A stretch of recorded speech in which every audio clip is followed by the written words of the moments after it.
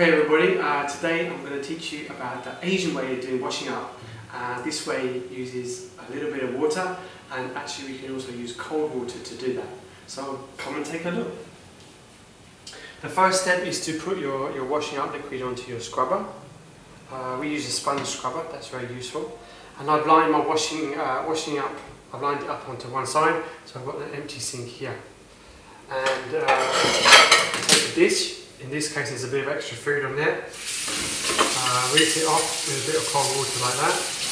Turn the water off, take the sponge and give it a good clean like that. Turn it over like so. And you've got all your bubbles on there.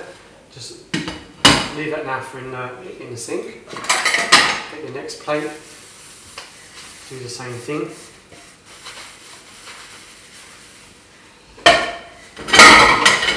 Another plate here too. Give it a quick rinse. This is so that the food doesn't go on the scrubby.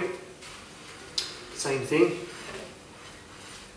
Try not to drop it. Of course, it works better with rubber gloves because your fingers grip like that.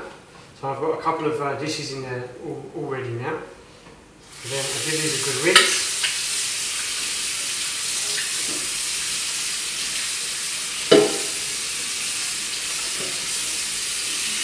So rub off any soap that there is. Put it up there to dry. Then do the next one. Again, rub off any soap. So, and then the one before. And the water that's dropping down is also helping to rinse the other items that were already in the sink.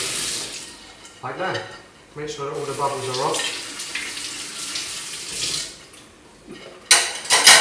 And there we have it, that's the Asian way of washing dishes. I hope you enjoyed the video. Have a go, uses less water, uses less bubbles, and it is quite efficient.